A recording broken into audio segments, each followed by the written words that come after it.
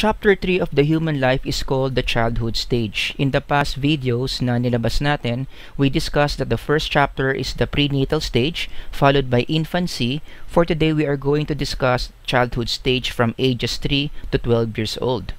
Obviously, ang childhood, pwede natin makonsider ito as a different stage compared to other developmental stages. In developmental psychology, how do we know that a stage is definitely a stage in the human life? Paano ba natin nasasabi na yung stage na yon talagang stage nga yun compared to other different stages? Ang sagot dyan, because in that stage, there are unique ways of thinking and behavior that people in that stage display. So kaya natin tinawag na stage yung isang stage in developmental psychology kasi yung kung paano mag-isip or paano mag-behave yung mga tao in that stage completely different compared to the people in other stages, and that includes childhood. So ano ba yung kakaiba sa mga bata during this stage compared to people in other stages, like for example in adolescence or in adulthood?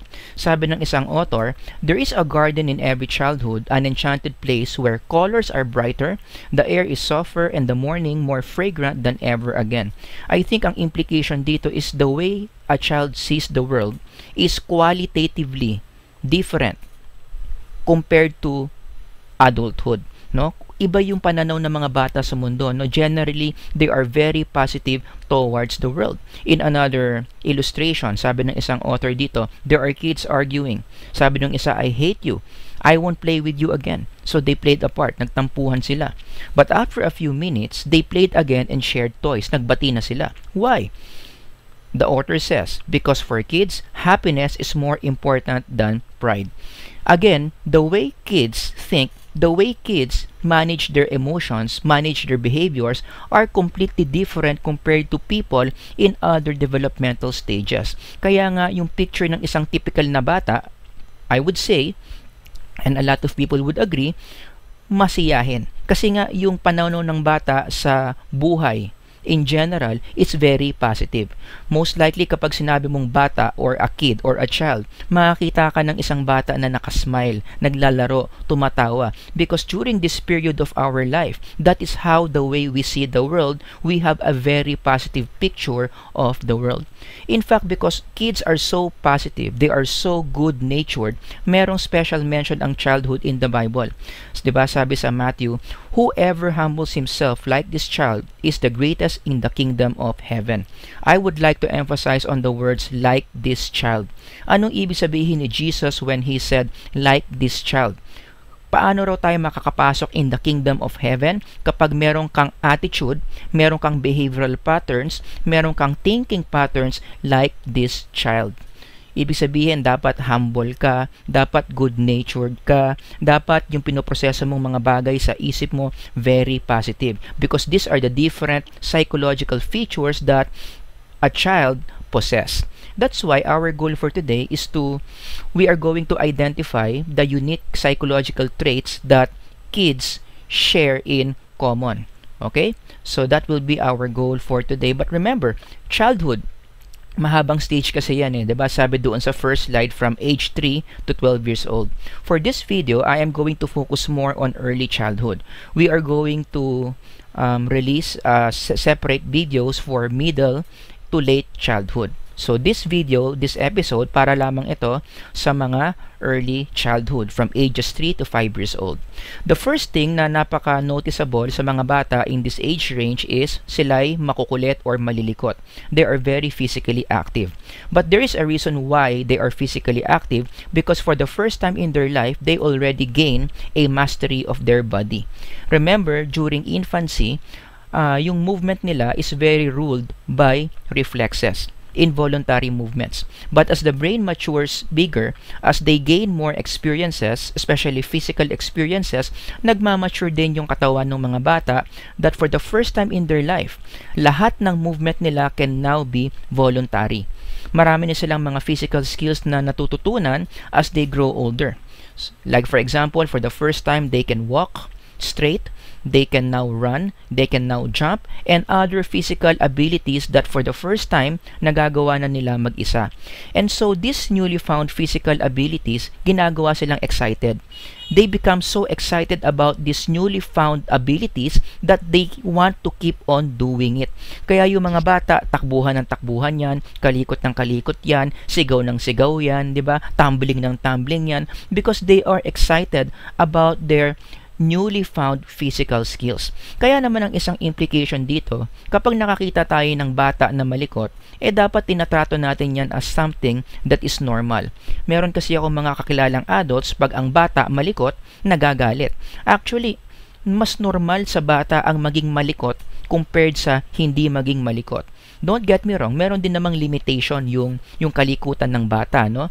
Merong kalikutan yung bata na sobrang likot na that it can be considered as not okay anymore. Baka meron ng ibang diagnosis yan. But in general, it is normal for kids to be physically active. Kinakailangan lang natin silang ingatan or pagsabihan about physical activities that they should not do. Pero yung ang bata naglilikot, tumatakbo-takbo ng safe naman, nababantayan naman ng maayos ng adults, that is completely okay. In fact, even if you ask Erik Erikson, the great developmental psychologist, sabi niya sa kanyang teorya, kids in the early childhood stage, they are undergoing the stage where there is a conflict between their autonomy and shame and doubt. Ibig sabihin lang yan, to make the long story short, during this time, if children are in this stage, they are in the process of establishing their independence. They want to prove to themselves, they want to prove to other people na kaya nilang gawin yung mga physical abilities on their own. Ayaw nilang lagi silang inaalalayan ng mga adults. They want to prove to themselves na kaya nilang gawin yung mga bagay na gusto nilang gawin on their own. In fact, if they are not successful in doing this during this stage, sabi ni Erik Erikson, mapupunta sila doon sa kabila, magiging shame and doubt. Mahihiya sila sa sarili nila. They are going to begin to doubt themselves whether they can do things on their own. That's why it's very important, according to Erik Erikson, to help children na talagang may establish sa kanila yung sense of autonomy, that they can do things on their own. During this time, ang mga bata, marami silang mga tanong, and this is the effect of a bigger brain. Remember, in the previous video, sinabi ko na during infancy, papuntang early childhood, mabilis mag-increase yung size ng brain, and that can be explained by the increasing number of brain cells that are growing within the child's brain. So, as a result, kapag dumadami kasi yung brain connection sa utak natin, isa sa epekto niya, naku-curious tayo. So, whenever a child asks many questions, ibig sabihin nun, it is an indication that the brain is developing well. Kaya nga ang implication dito is, dapat sinusuportahan natin yung brain development ng bata. When a child asks you a certain question because he or she is curious, remember that this is the indication of a growing brain. So ano ang dapat na maging response natin kapag ang bata nagtatanong? Let's take their questions seriously. Kapag meron silang bagay na tinanong, sagutin natin ng tama in a level that they would understand. Unfortunately, meron kasing mga adults, no, na hindi nila masyadong sineseryoso yung mga tanong ng bata. Yung iba naiinis kapag tinatanong sila ng bata.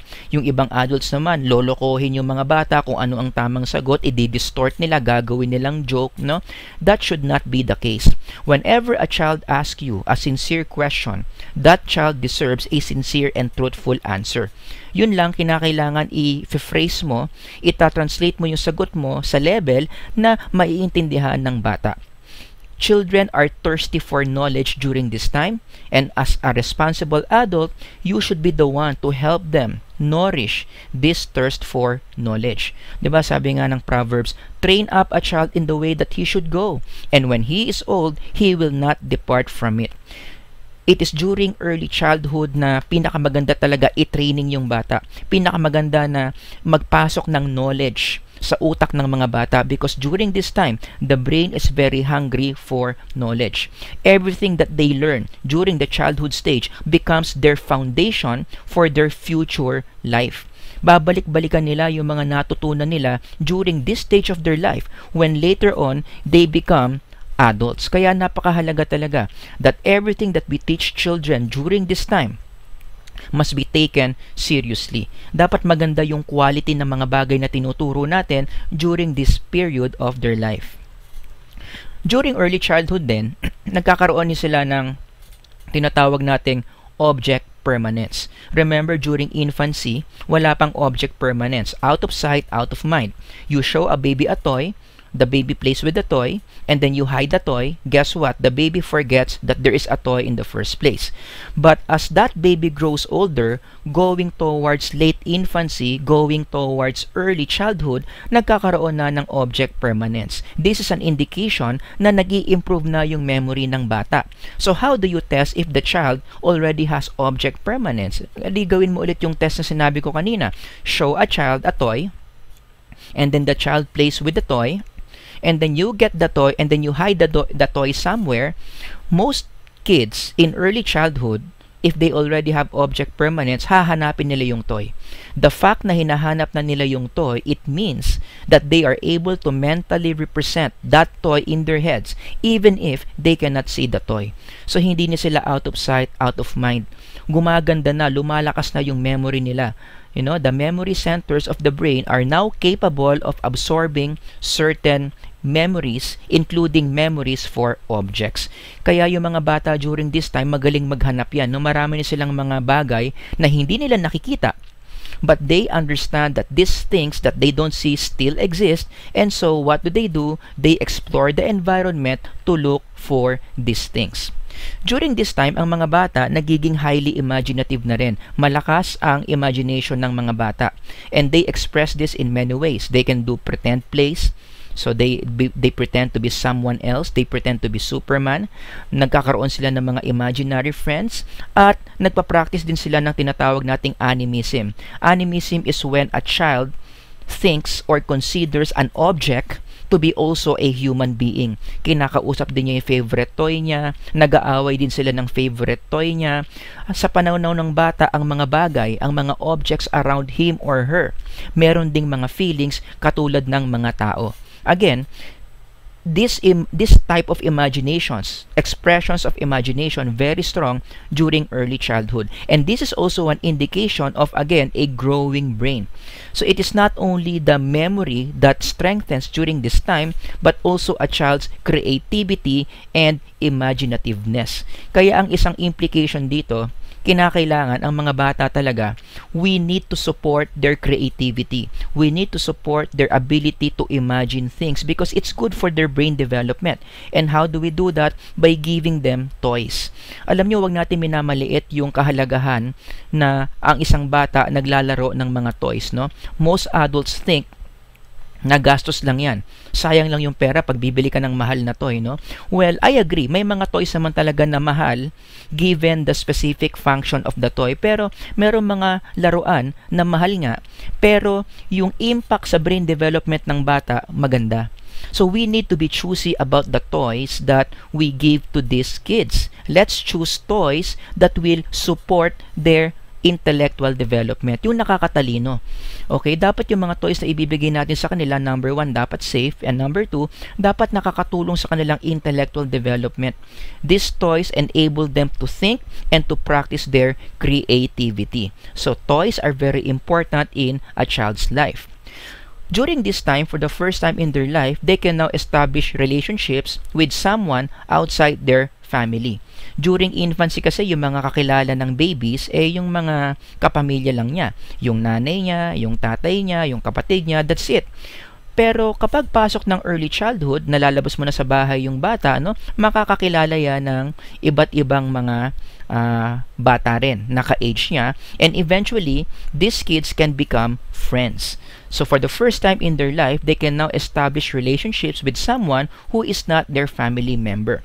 But if there is one pattern in the social exchanges of children during this time that are very noticeable, tandaan natin that during this time, kids are very gender exclusive. Most kids, they play with their own sex. Boys with boys and girls with girls.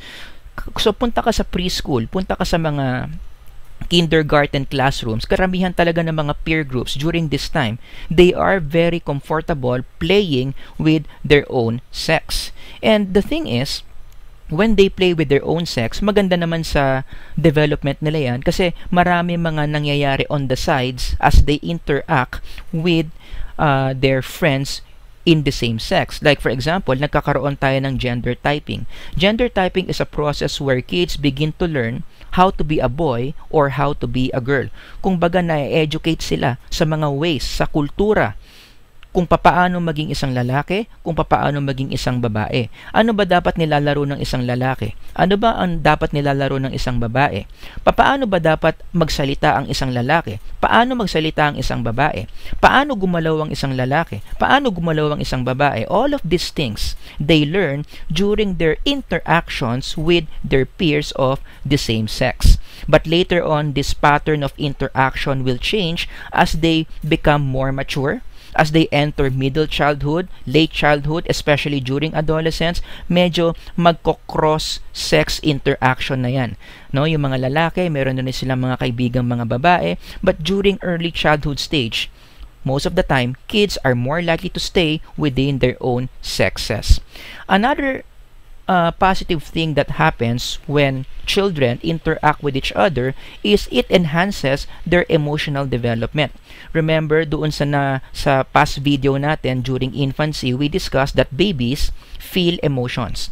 But the emotions that they feel are primary emotions. Yung mga basic lang. Joy, anger, fear, love, and sadness. But the more social interactions these kids experience, mas nagiging sophisticated na yung mga emotions that they are now capable of feeling. For the first time in their life, they can now feel pride. They can now feel jealousy, what it means to be lonely, what it means to be happy. Dumadami na yung range of possible emotions that they can feel, which tells you nagiging maganda na yung development ng kanilang emotions during this stage. Again, paano na-enhance yung emotional development ng bata during this time? The more they interact with people in the world. The more they interact with people outside their family members, lalong-lalo na yung mga ka-age groups nila. During early childhood stage, another noticeable feature in their psychology is mahina pa yung kanilang reasoning skills. Mahina pa yung logic ng mga bata. Unfortunately, karamihan ng mga adults, ginagawang they are taking advantage of this para makuha yung mga gusto nila sa mga bata. Like for example, money or to convince kids not to misbehave, diba? Most adults are making use of this limitation that children have when it comes to their reasoning skills. Let me give you an example of how kids show their limitations in their reasoning skills. Imagine there's a kid, ito yung nasa slide, pinakitaan mo ng dalawang baso na may lamang fluid. And the thing is, yung mga tubig na yan, sa dalawang baso na yan, pantay. Pareho lang sila ng dami. And then the adult gets a longer container and then transfers the content of the shorter container to the longer one. So, transfer mo yung tubig doon. So, it appeared na mukhang mas matangkad yung pangalawang container compared to the first container. Kapag tatanungin mo yung bata, alin dito ang mas maraming tubig? Most kids during the early childhood stage would answer that the taller container containing the water has more water compared to the shorter container.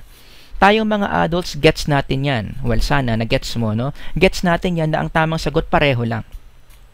But during early childhood stage, they cannot understand that principle. Ito yung tinatawag ni John Piaget na conservation task.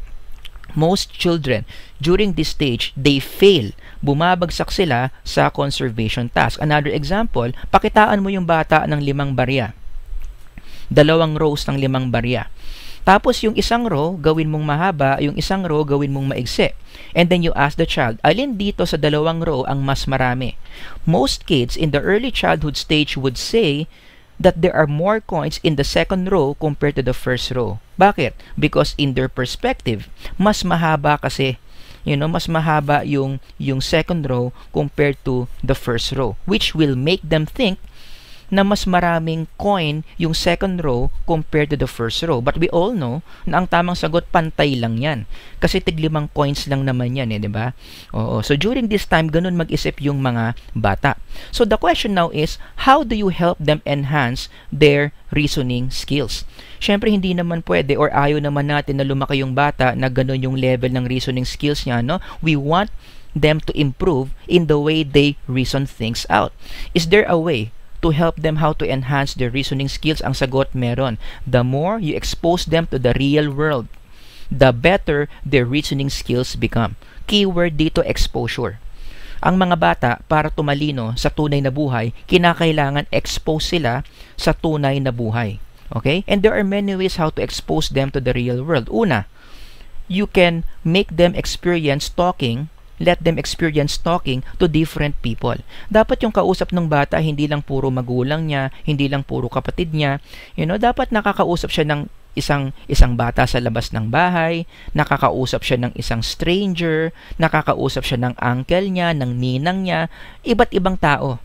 Okay, the more the child talks to different people, mas na-enhance yung kanyang reasoning skills. Another way on how to expose the child into the real world, iparanas mo sa kanya yung iba't ibang mga social activities. Another advantage of this, kapag pinaparanas mo sa kanya yung social activities, marami siyang mga natututunan na lesson in the process.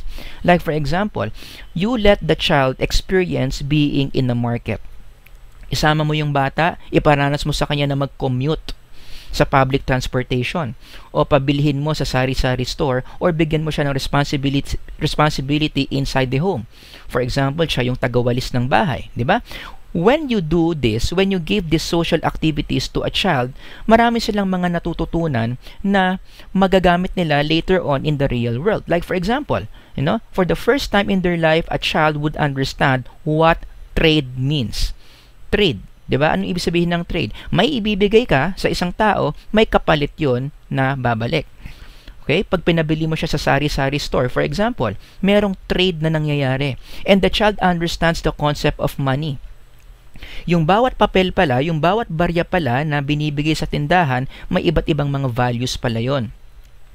Dapat, para mabili mo yung gusto mong bilhin, yung value ng pera na hawak mo is equal to the value of the object that you want to buy. Kapag masyadong malaki yung value ng pera mo compared to the object that you want to buy, magkakaroon ng sukli. Kapag yung pera mo kulang, hindi ka pwedeng bumili ng bagay na gusto mong bilhin. Ang mga tao pala pwedeng gumamit ng pera, ang kapalit nun, sasakay sila sa isang kotse na hindi sa kanila. Anong tawag doon? Commuting. You see? So, kids begin to understand all these things when you expose them to the real world like this. The more you expose them to the real world, mas tumatalino sila. Mas gumaganda yung kanilang reasoning skills. Kaya alam nyo, isa sa mga bagay na ayokong nangyayari ngayon is there are a lot of kids. Slowly but surely, they are becoming slaves to the gadgets. Maghapon na sa bahay nagga-gadget. Maghapon sa bahay naglalaro ng mga online games.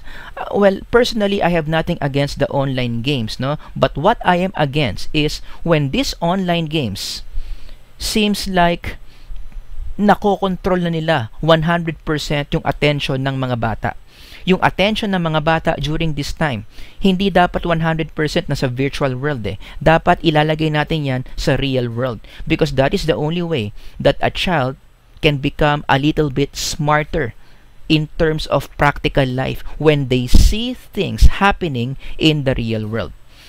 Kaya isang application dito sa mga parents na nakikinig, no, dapat yung mga bata hindi nyo hinahayaan na yung kanilang attention maghapon nandoon sa gadget. As much as possible, please help them pay attention to things that are really happening in the real world.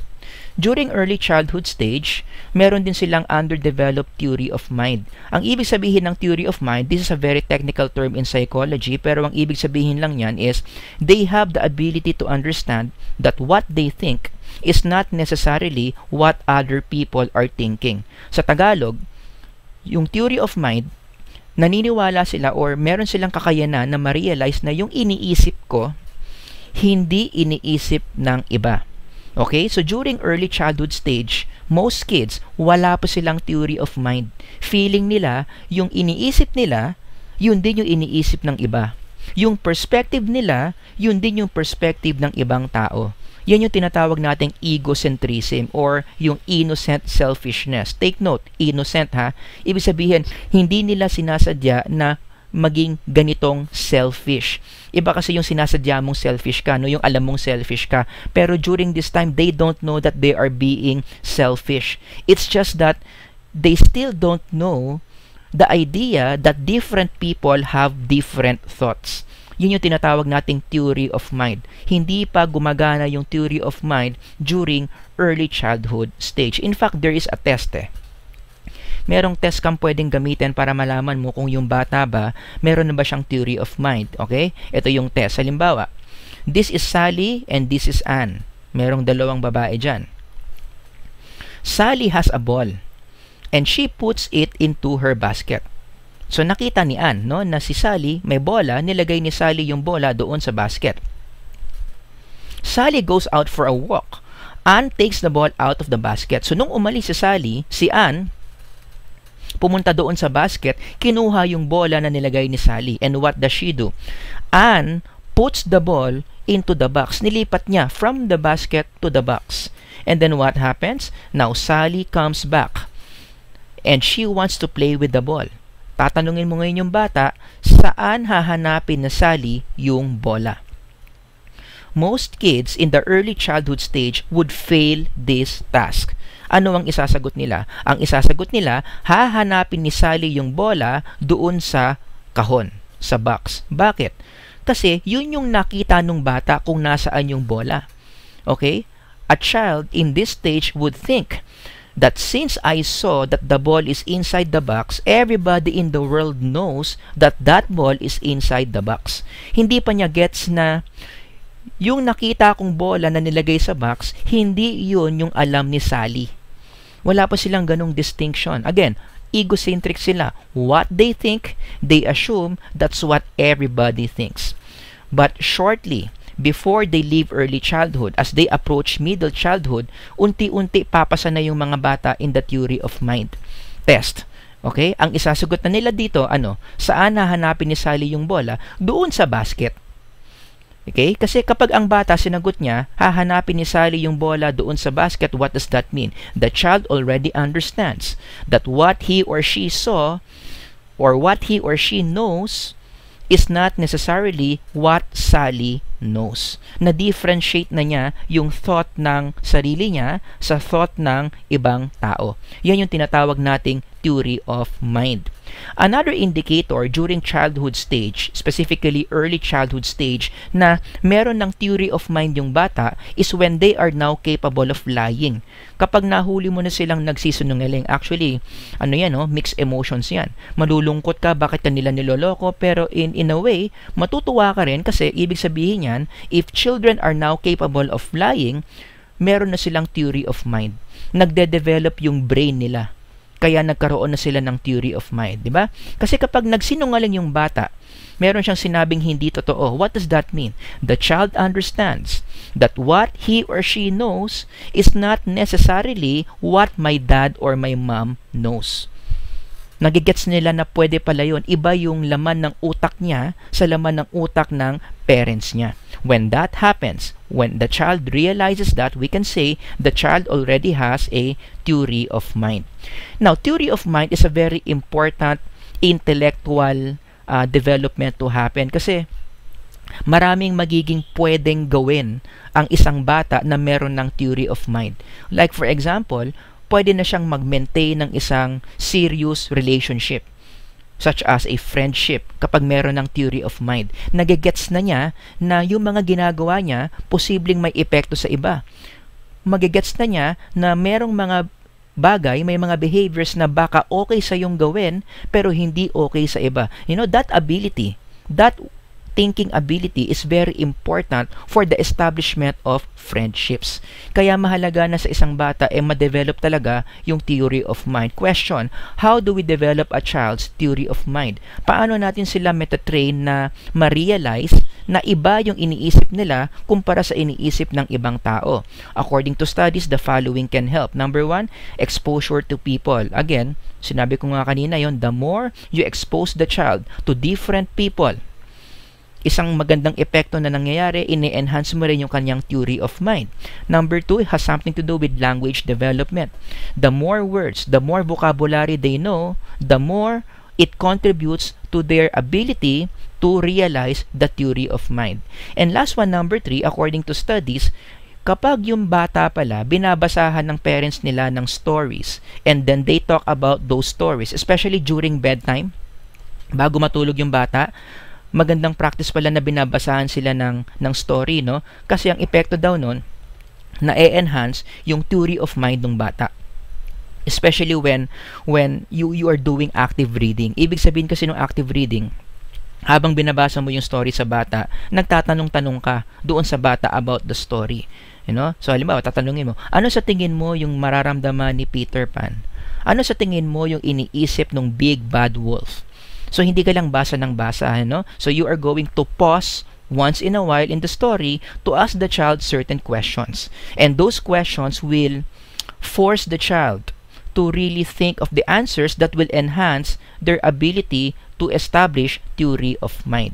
So, marami ng beses na pinag-aralan yan, no, na ang bedtime stories para sa mga bata, maganda yan for their language development and for their theory of mind development. And one more thing na mahalagang malaman dito, alam nyo ba, yung tinatawag nating reminiscing is also a good activity to enhance the intellectual development of the child. Ibig sabihin ng reminiscing, kakausapin mo yung bata, and then you are going to talk about a positive experience that they had in the past. So, tatanungin mo yung bata, naalala mo ba nung Christmas last year, anong ginawa mo? O, naalala mo anong kinain mo doon? Naalala mo kung sino mga kalaro mo doon? Ano yung toys na pinaglaruan nyo? The more you reminisce positive experiences like this, according to studies, the more you are enhancing the child's theory of mind. During this time, ang mga bata, they have the inability to distinguish fantasy from reality. Isa na naman itong limitation ng intellect ng bata, no? Hindi pa nila mapag-iba kung ano yung totoo sa hindi totoo. Para sa kanila lahat totoo, especially kapag nakikita nila in the real world, you know? Kaya ang implication dito, dalawa, una, yung mga adults. Knowing this feature of a child's mind, kinakailangan maging maingat yung mga adults in what they do, in what they say to the child. Because again, kids are constantly watching the adults. Diba? Laging nanonood yung mga bata sa ginagawa ng mga adults, and they have the tendency to imitate what the adults are doing. Because remember, in the child's mind, in the child's eyes, idol nila ang mga adults. So whatever adults do, whatever adults say, kids would think that these are the right things to do, that these are the right things to say. Kaya yung mga adults na palamura, yung mga adults na naninigarilyo, tapos nakikita ng mga bata, makakaasa ka. It's just a matter of time before the child learns how to smoke, and before the child imitates all the other bad things that adults are doing. Isa pang implication dito tungkol naman sa media. Because the child cannot yet differentiate what's fantasy from what's reality, dapat maging maingat din tayo sa kung ano ang pinapanood natin sa mga bata. Kasi ang mga bata, tuwing meron silang makikita na show, especially cartoon shows, they think that what's happening in that show also happens in real life. At marami ng mga cases na nangyari where this was expressed. Halimbawa, merong isang case in the United States, may isang bata na nanonood siya ng Superman. Nakita niya si Superman tumalon sa building, tapos lumipad. Nagkataon, this child is living in the building, and then habang siya, yung kanyang nani, hindi siya nag-aalagaan ng kusina, may ginagawa, and then may pinapanood ng malaman sa bintana, ginawa niya. Nung nakita niya yung ginawa ni Superman, akala niya talagang nangyayari na buhay yun. What happened? That child opened the window and then jumped off the building. You see, children are like this. They still cannot distinguish what's fantasy from reality. At sana maging maging warning na rin ito para sa mga nanonood kung anong klaseng mga cartoons ang pinapanood ng mga bata. Because to tell you the truth, merong mga cartoons dyan na mukhang pambata. Sinasabi nila na pambata, but if you analyze what's happening in that cartoon show, punong-puno ng violence, punong-puno ng mga scenes na hindi dapat makita ng bata. 'Di ba? Like for example, ito nakikita niyo sa slide na 'yan, 'di ba? I mean, can you imagine pinapalabas ito sa mga bata? So natututo sila ng pagtutok ng barel, natututo sila ng konsepto ng barel, at akala nila ang barel ganyan-ganyan lang. basta-basta mo na lang itututok kung trip mo, di ba? Let's again be careful about what we show children during this time because they still don't know what's real from what's not real. And another very important activity during early childhood years is when they experience playing games. Lalong-lalo na with their fellow kids. Because when they play games with their fellow kids, ang isang bagay na magandang nangyayari is they become better in their social skills. Na-enhance yung social skills. And a lot of these social skills that kids learn in the process of playing with other kids, magagamit nila yung mga social skills na yan again as they continue their life on earth. As they enter middle childhood, late childhood, adolescence, adulthood, lagi nilang gagamitin yung mga social skills that they learn whenever they play games with other kids. Such as what? Ano ba itong mga social skills na ito that you learn from playing with other kids? Cooperation, emotional sensitivity, imagination, creativity, problem-solving skills, how do you resolve conflicts. Natututunan ng mga bata ito habang nakikipaglaro sila sa kanilang mga kapwa-bata. And this is bad news, especially for the generation today, no? Kasi yung mga bata ngayon, sabi ko nga kanina, nakakulong na sa gadgets. Diba? So you can imagine that there are a lot of kids today, kulang na kulang sila sa interaction with their fellow kids in real life. Most kids today, majority of their time is spent playing with these gadgets. Ang kalaro nila sa mga gadgets na yan, hindi tao. Virtual things. Ibang-iba yung ma-experience mo na makalaro ka talaga with fellow kids, with your fellow human beings, compared to you just play games with a computer. So you can only imagine if a child becomes addicted to these gadgets and he or she has no mood to play with other kids, marami siyang mga marami siyang mga nadideprive ng mga social skills. Kaya ako naniniwala marami mga bata na panay ang paggagadget, mahihina sa mga social skills na ito Kulang sa cooperative skills, walang emotional sensitivity, hindi ganun ka-creative, hindi marunong mag-solve ng problema, hindi marunong umayos ng gulo because they were not able to experience, to develop these social skills in real life. Kaya ang lesson dito dapat talaga, kung ikaw ay isang magulang or if you are dealing with the child, you need to let the child play. Play must be a very big part of a child's life. No, dapat wag tayo nagagalit na ang mga bata puro laro na lang, no? Kasi talagang nature ng mga bata yan. This is their way of learning things about themselves, about other people, about the world in general. Sabi nga ni George Bernard Shaw, 'di ba? We don't stop playing because we grow old. We grow old because we stop playing. That's a very good quotation to think about. So, ang paglalaro, malaking parte dapat yan ng buhay ng isang bata. Kaya nga marami na rin mga studies ngayon ang nagkukumpara ng mga generations across the years, no? When you compare kids who grew up during the 90s and the kids who grew up today, during the gadget stage, marami ng mga nakikitang personality differences between these two generations. And I think, what explains those personality differences? Exposure to the real world. Kulang na kulang ang mga bata ngayon sa exposure sa real world. You know, kulang na kulang sila sa experiences where they interact with other human beings outside the family. Tapos nadagdagan pa ng quarantine ngayon, 'di ba? Nadagdagan pa ng mga restriction that kids can go out the house. So lalong nagiging restricted na tuloy yung interaction ng mga bata with each other, which I think magkakaroon ng epekto yan in their personality as they grow older. Remember, kids don't remember their best day of television. What do they remember? They remember the best days where they interacted with other kids. Yan yung isa sa mga pinaka-source ng positive memories ng mga bata. Yung memories nila of their interactions with other kids. So before we end this short video, ano ba yung mga takeaways natin about early childhood? What are the lessons that we can learn for today? Number 1, tandaan natin that it is during early childhood na marami mga foundation ang nasa-set. 'Di ba? Early childhood is the foundation for many psychological skills, as you can see here on the graph, 'di ba? maraming mga psychological skills dito. Ito yung tinatawag nating sensitive period. Sensitive period means this is the period where the brain is expecting stimulation. And it is during this time that the brain is expecting lots and lots of stimulation. Diba? Kinakailangan ang mga bata during the early childhood stage ma-expose sa numbers, ma-expose sa mga kaibigan, ma-expose sa mga visual, sa mga auditory stimulus. Kaya, again, kinakailangan talaga na ang isang bata during early childhood stage, binibigyan natin sila ng maraming mga stimulation.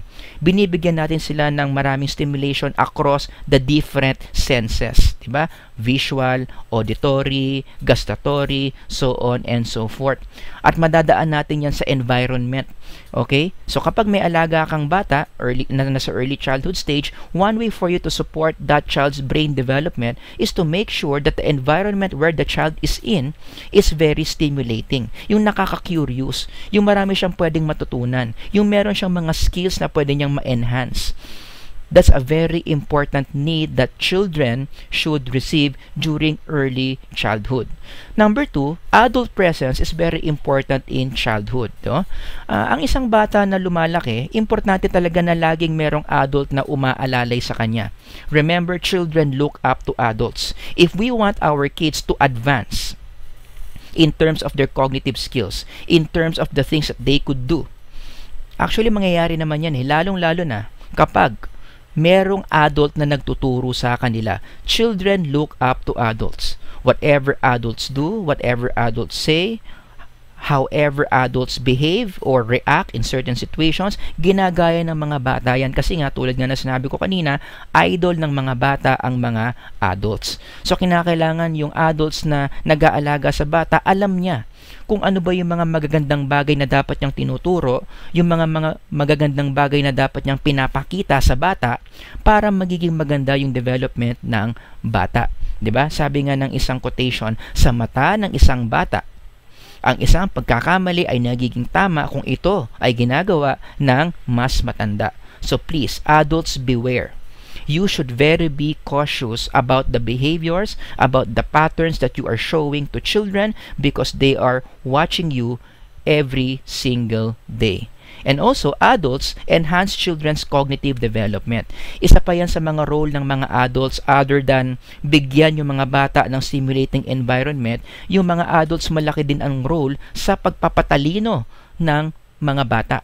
Sabi nga ng Bible, di ba? Foolishness is bound in the heart of a child. Ibig sabihin, punong-puno pa ng foolishness yung bata. Marami pa siyang bagay na hindi alam. Marami pa siyang bagay na dapat na makorek. But the road of correction, yan na, shall drive it far from him. Ano ang antidote? Ano ang gamot para mawala yung foolishness na meron yung mga bata? Correction. And that correction, I believe, is expected to come from adults who care for the child. Okay? Number 3, children need balance of love and discipline. I want to emphasize on the word need. Ito ay isang pangangailangan. Hindi ito optional. Hindi yung love at saka yung discipline, hindi ito binibigay kung kailan mo lang gusto o kung trip lang ng parent. It is a need, just like food, just like air. Kids need to receive these things every day. Combination of love and discipline. Unfortunately, marami akong parents na nakikita, mukhang love lang ang binibigay. Walang discipline. Actually, between the two, mas madaling ibigay yung love as a need. Diba? I mean, we believe that everyone needs love, including children. Totoo naman yon. Pero tatandaan din natin na totoo rin na ang disiplina is also a need. A lot of parents don't realize that kids need discipline. Kailangan ng bata yung madisiplina. Hindi ito isang bagay na parang napipilitan ka lang ibigay o nagigilty ka kapag binibigay mo. Huwag kang magilty pag nagdidisiplina ka because the child's mind needs discipline. Diba? Kailangan combination of love and discipline. In parenting, ang tawag dyan, authoritative parenting. And do you know that authoritative parenting, merong special mention in the Bible yan. Diba sabi, he who spares the rod hates his son, but he who loves him is careful to discipline him. In this passage, makikita mo yung balanse ng love and discipline. Diba? He who spares the rod hates his son, but he who loves him. Ibig sabihin, okay lang na magbigay ka ng love sa bata, pero puro love lang ba? Merong word na disiplina dito. Careful to discipline him. Love mo yung bata, pero didisiplinahin mo. Paano mo didisiplinahin? Careful. Yung pagdidisiplina mo, hindi dapat nakakasira ng self-confidence ng bata. Hindi dapat nakakasira ng self-esteem ng bata.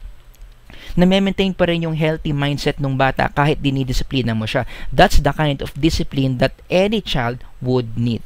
Again, balancing love and discipline, kailangan yan ng mga bata during this period.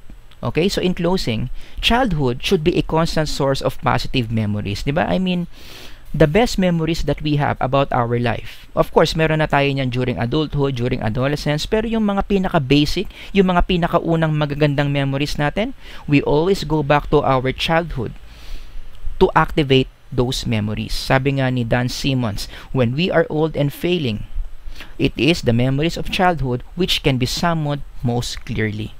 Kaya naman dapat, during early childhood stage, yung mga adults, sinisigurado nila na karamihan ng mga experiences ng mga bata during that time are very positive and at the same time, very stimulating. The childhood needs must be met. That's the best way that we can ensure that a child would have a good childhood. Kapag naibigay natin sa batang yon lahat ng mga bagay na pangangailangan niya. Physically, more importantly, psychologically. The more we give to these kids, yung mga pangangailangan nila bilang bata in the psychological level, the better their childhood becomes. So thank you for listening. Ang next topic natin would be the next stages, which is middle to late childhood.